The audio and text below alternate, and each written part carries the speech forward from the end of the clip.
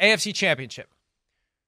Third-seeded Chiefs at the top-seeded Ravens. Sixth straight year the Chiefs are in the AFC Championship. First time the Ravens are in the AFC Championship since 2012 when they ultimately went to the Super Bowl and won it.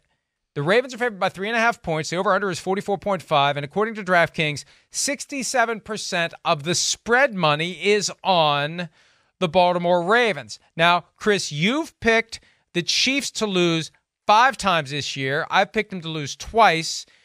I've picked the Ravens to lose 7 times. You've picked them to lose 3 times. I don't know how relevant any of that is to Sunday, but it is factual. It is historical. It is based on what we've done this year. So, who do you pick to win and who do you pick to lose on Sunday in the first of the 2 conference championship games? I mean, first off, what a matchup, right? I mean, 2 AFC powerhouses really here through the last decade. We know that. I mean, 2 quarterbacks who both have 2 MVPs. We know Lamar's about to receive his. I mean, you've heard me talk. I mean, the Chiefs play like we started the show. Playoffs, Mahomes. Playoffs, Chiefs. It's incredible that they could be that inconsistent and all over the place the whole regular season, and then get in the playoffs and go, nah, we're ready. We're detailed. We don't mess up anymore. We're gonna function like the most high-functioning offense you've ever seen in football. I mean, that's what they did last week. They showed signs of that the first week against the Dolphins. So it's incredible that way. I'm amazed by the Chiefs. And as you said all day today, right, the Chiefs aren't going to be like enamored or scared or wide-eyed in this situation. When you win the Super Bowl coming back the way they did, no, there's no such thing as pressure anymore.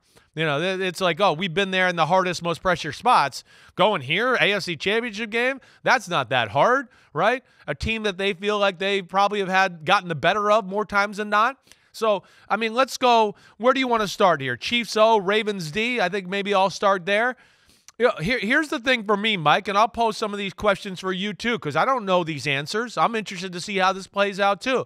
The Chiefs have become a little bit more smash mouth, right? Last week you saw that might have been the most balanced attack I've ever seen the Chiefs and Andy Reid have. I mean, Patrick Mahomes threw the ball 22 times.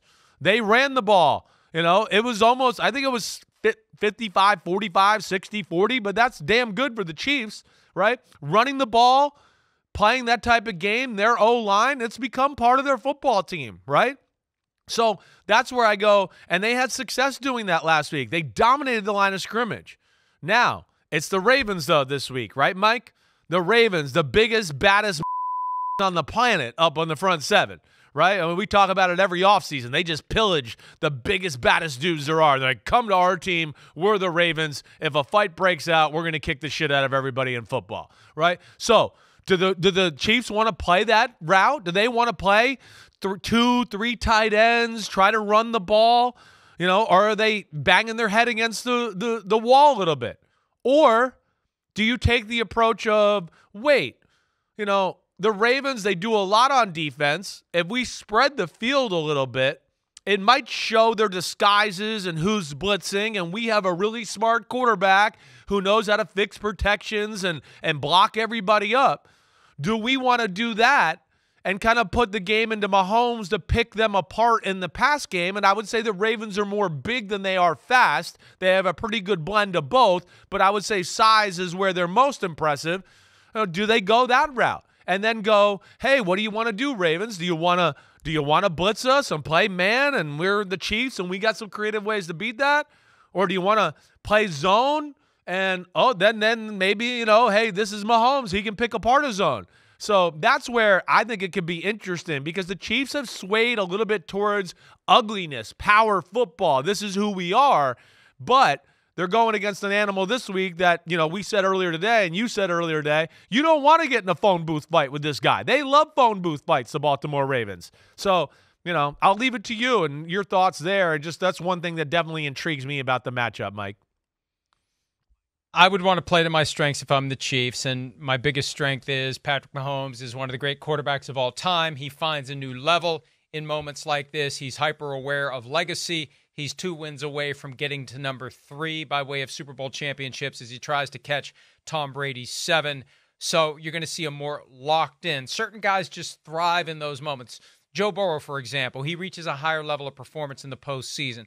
Mahomes is the same way. I mean, Mahomes has a pretty high level in the regular season, as does Burrow, but he kind of quietly morphs into a next level superhero when these games roll around. And you don't hear any talk about it. I said last week, watching him play the Bills, he's just got that sideline demeanor when Chiefs are on defense of somebody who's just ready at the drop of a hat to go do what needs to be done. He's not stressed out by anything. He's anxious, but he's not nervous. He's excited, but he's not rattled. And there's everything about the way he's edge of the seat. I'm ready at all times. And then he goes out there and he does his thing. So I would spread them out. I would force them to cover Travis Kelce, Rashee Rice, who is coming along, Marquez Valdez-Scantling, who has figured out how to, hold on to the football. Yeah. And again, this is about next level. And then you mix in runs creatively. Isaiah Pacheco is one of the angriest runners that I can remember. And to put him on the Chiefs, I think that's one of the reasons why they're running so much. They realize this guy can move the sticks. This guy can set a tone. This guy softens them up, and then we slice them and dice them in the passing game. And if you do it right, you zig when they think you're going to zag. You get them, you get them fatigued. You get them in a position where Mahomes running around buying time. I mean, that's the key. Even if the pass rush begins to get to him, what do we see from Mahomes? We see him moving around, buying time until somebody gets open. So I'd spread him out. I'd put it on Mahomes. I still wouldn't ignore the running game, but I would definitely put it on Mahomes. I don't want it to be something where the Ravens can just resort to brute strength, because I think it's easier for them to not become awed by the moment if it's just bang, bang, bang, bang. I hear you. I want it to be, oh, wait, this coverage, wait, this guy's here. Oh, wait, don't go that way. Oh, shit, there's a touchdown. I would rather get them where they have to think, not where they just have to go straight ahead, if that makes any sense. No, I think that's fair to say. I hear you. I hear you there, right? I mean, that's why I think it's I agree with a lot of what you said there. I'm with you, There's a part of me, though, that also goes, damn, first off, Joe Thuney's health of the football game, let's not forget. That's going to be very important. He's an all-pro guard. He is the best pass-protecting guard in football. He's got to go against Justin Madubuike, who we know is one of the best pass-rushing D tackles in football. That'll be an issue. Let alone Crean Humphrey. He was an all-pro last year. Trey Smith, the other guard, he's a damn good player. He is. So that's where I also look at it and go, this is one of the strengths of the Chiefs football team, too, is to go run it up the middle and dominate that part of the field. Like last week, when they start, like the Bills started to go, oh, no, they're running on us and they're pushing our D-line back 4 yards every play. You know what happened, too, Mike, and this is where I posed the question, and I'm not sure, is the Bills don't like to play man-to-man. They started to go, we got to load the box and play man-to-man. And then what happened? Mahomes had a deep pass to Valdez-Scantling. He had another deep pass to Valdez-Scantling, right? They got 3 30-plus yard air throws, which I don't think Mahomes has had in 2 years. And that was because of the run game. So that's where it is interesting. But I think, like you, I lean more on the spread it out thing, too. Spread it out. If they play total coverage, trust that Mahomes can get to the run game check and do that. Also, you brought up the Ravens pass rush. As we've talked about, the Ravens pass rush as a front 4 is not special, and the Chiefs can protect the passer. I mean, you saw the game last week. Mahomes sat back there. He could have baked 2 cakes, put icing on it, had a few bites, put it in the fridge, and he still could throw the football. So that's, too, where I think I lean on what you're saying as well, is spreading them out, because now the Ravens might have to show their blitzes, and I just don't think you're going to fool Mahomes and Andy Reid all that much. With Mahomes in that type of position. One last point, too. If you get them to drop into coverage and they're not blitzing and Mahomes has time to wait and see if he finds someone, remember the extra ingredient that Mahomes brings. Even though it's not the same explosion and speed and suddenness that you see when Lamar Jackson decides to run, what you see from Patrick Mahomes is that Harlem Globetrotters leaving in slow motion and everybody's standing around and they don't know what to do, and he knows how to get past a guy who's just kind of like flailing at air like the Washington Generals. I mean, it's comical at times. He had a run like that against the Bills, and it conjured memories, and Nance and Romo mentioned the run from 4 years ago against the Titans in the AFC Championship, where he made it to the end zone and it felt like they were just standing around watching him. They didn't know what to do. He's good for one of those as well, a game, especially if you're not putting so much pressure on him that he feels like he can slip around the corner and off he goes. Yeah, I agreed. That's where it's dangerous to blitz him that way, no matter what, because he can avoid it. And, he can run like you're talking about, but when he's really the best is he avoids the blitz, makes a move, and now he's running to the line of scrimmage with his eyes up, or he sets up, and he looks you over here, and all of a sudden he throws some laser over there, and you go, oh, shit, we blitzed, we missed, we got holes in the back end, and now they got a 25-yard gain out of it. And that's why nobody really wants to blitz Mahomes and all that. But I think the Ravens – in some situations are going to have to, because I think they're going to look at it and go, damn, they can block up front. I don't know if our front four will get there. We're going to have to send some people there to take away some of those scramble lanes, let alone, just to apply pressure on Mahomes, because he could have all day if it's just the front four. He's one of those guys that's so good at everything he does that it causes your brain to lock up and you don't know what. Like, once he starts moving toward the line of scrimmage, like, what do I do here? What do I do? Yeah, like last week he did the fake shovel pass. What do I do? Right. He does it all. I mean, he might throw a jump hook. He might throw a shovel pass up in the air. He might throw it underhand. So you're, like, running at him, and you're like, oh, no, I got to tackle this guy who's a pretty good athlete. And yet, in the back of your mind, you're going, I've seen 75 highlights of this guy doing crazy shit and throwing the ball around guys like me. So you're like, oh no, and then he runs, and then you're like, oh shit, now I look like a fool because I went through all his fakes. And he's as slippery as hell. There is no doubt about it. He is a special guy.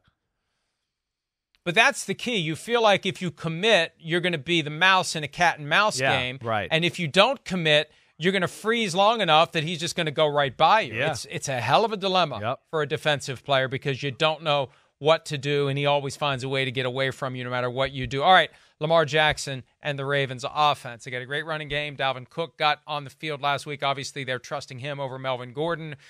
They can move the ball. They've got the pass catchers. And again, as we were talking about earlier on PFT Live, unleash Lamar Jackson as a runner in these high-stakes games, because you're not worried about a late-season ankle injury or knee injury or foot injury or any other injury that would knock him out. You're going for the brass ring.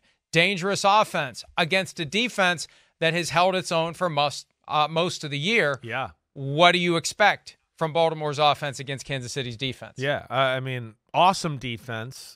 I love Spags. You love Spags. We all love Spags. I mean, he's special. He's game plan specific. He does new things all the time. So how can you not enjoy this little chess match here, right? I mean, now, the last week was preparation for the Chiefs a little bit. I will say that. The fact that you got to play Josh Allen the week before you play Lamar Jackson, I know Josh Allen's not as fast as Lamar Jackson, but in theory, plays a lot like him in a lot of ways. Quarterback design runs, the scrambling, the running. Got to have a QB spy there. I think that'll be part of the Chiefs' game plan, right? All of that. The Chiefs are certainly a versatile defense, great at zone, great at man, can rush the quarterback with 4 and be really good, and then can be one of the most creative blitzing teams in football too. Here's a little bit, like we talked about the other side, I got some dilemmas for you. I mean, again, if you're the Chiefs, right? The Chiefs, the one thing that I worry about is, you heard me say earlier today, William Gay, where's his health going to be? Phenomenal middle linebacker. Derek Nottie, all right, the defensive tackle, his health, where's he going to be, right? Because if there was one weakness I saw last week, or what worries me a little bit, is when Chris Jones is not in the game, the Chiefs worry about their run defense. And they play a little bit, they call the game when he's out, like, hey, we got to protect these backup D tackles. We got to protect them. We got to do stuff there to stop the run and do that, which, I like and all that. But doing that too much in this matchup could be scary. Oh, we're going to load the box. We're going to blitz people here. All right. Well, now you're playing man-to-man on the outside, right? And now we know that, hey, the Chiefs can play some man-to-man. They're good at it, but it's man-to-man against possibly like 4 big-time difference makers if Mark Andrews plays. I mean, Bateman, OBJ, Zay Flowers. It's hard to win all those matchups, right, Mike? So, and it's Lamar Jackson, who's like, oh, wait, he's open by that much? I can throw it in there and throw a laser and eat that shit. All right? So that's where it's a little different than maybe Tua with his weapons, where they're like, well, he can't even throw it in here if it's tight, so we're not worried about it. And I'm interested to see the attack there by the Chiefs as far as that's concerned. My general thought is this, and it's a twist on the Bill Belichick approach to defensive football, which has always been take away what the other side does best offensively. I think for a game like this, when you consider the psychology of it, right? When you consider the Chiefs are in their 6th straight AFC championship, for the Ravens, it's a first time for every player on the field. Yeah. I'd have to look at the roster to see if somebody came from a team that played in an NFC Kyle championship. Van Noy, right? Did, but he was injured. Van Noy's been there. Yeah. Cook wasn't playing in 2017 when the Vikings made it. I mean, there may be a few guys who can help. Yeah. But collectively, this is new for them. Right. My approach would be, and this gets to what I was saying as it relates to the Chiefs' offense. Same thing for the Chiefs' defense.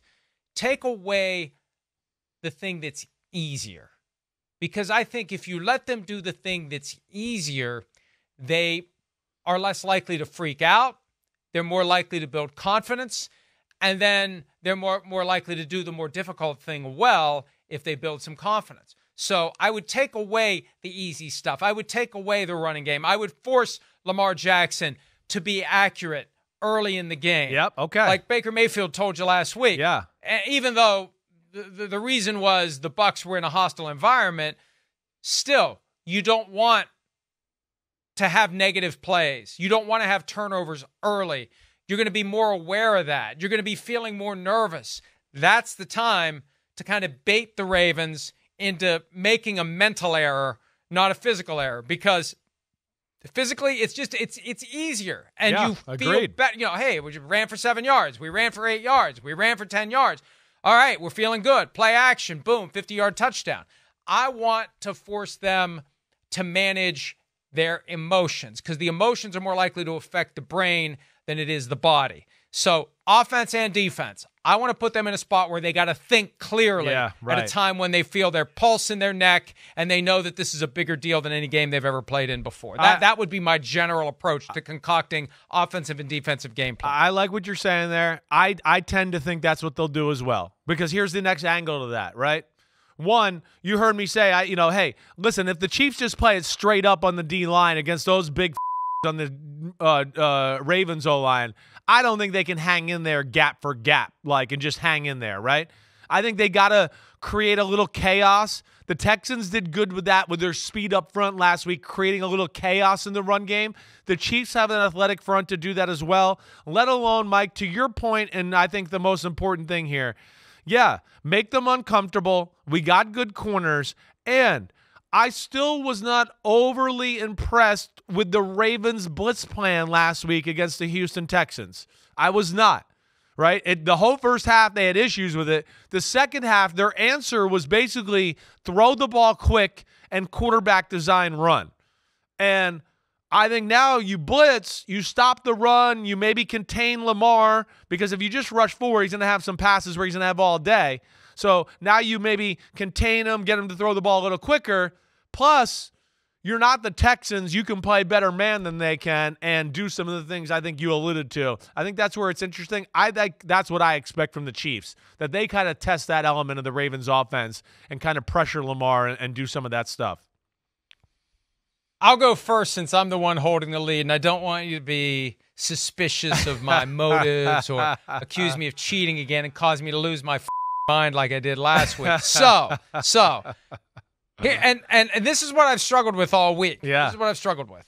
Number one, I don't need or want Ravens fans up my ass again, as I experienced, and I deserved it a month ago today when the Ravens beat the 49ers on Christmas night, and I had foolishly said the 49ers would kick the shit out of the Ravens. Nobody's kicking the shit out of anybody in this game. This is going to be a close game. It's going to be down to the wire, I hope.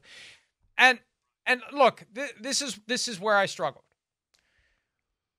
Back before the season started, we made our picks. Yeah. about who's going to make it to the playoffs, who's going to make it to the Super Bowl.